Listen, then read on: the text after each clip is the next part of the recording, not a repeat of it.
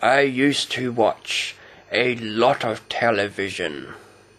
I would arrive home from work and turn on the TV and let it blare away in the background, disturbing the peace and bombarding me with stupid reality TV shows and advertising.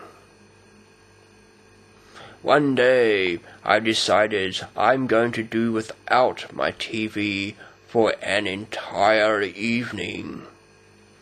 And I got so much done that evening, and I so enjoyed the peace, that I realized I didn't really even need the TV to entertain me with such rubbish all the time. So the next day I went without TV again. And the next day, and the next day. Dust gathered on my television set because I never watched it again. And finally, after 3 months of not watching television, I threw it out because I never needed it again.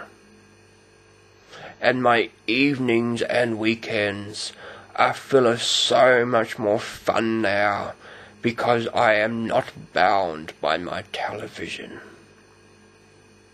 So today I challenge you, find something that you take for granted and do without it today.